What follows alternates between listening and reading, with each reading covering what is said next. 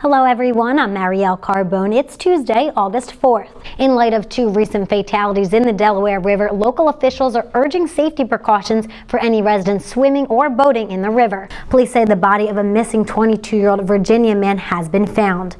Marquise Richardson's body was discovered Tuesday evening by family members in the Delaware River in Bristol, a short distance from where he was last seen going underwater Sunday. Hundreds of volunteers spent the morning packing meals at the Bucks County Knocks Out Hunger event.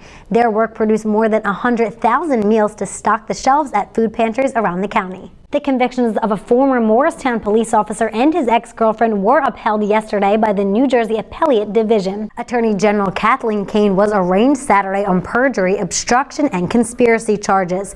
This comes after she was accused of leaking secret grand jury information to the press. Kane has denied any wrongdoing and didn't enter a plea deal at her arraignment. Good news for New Hope visitors, you can now leave your quarters at home. The township launched its smartphone app Park-A-Mobile this week, which allows visitors to use their cell phones to pay at parking meters. The Neshaminy Federation of Teachers has ratified a new one-year contract. The 630-member union voted in favor of the new deal last night. The contract has no base salary increase but vertical steps and horizontal movements for eligible staff. President Barack Obama gave the keynote address at the 106th NAACP convention in Philadelphia yesterday.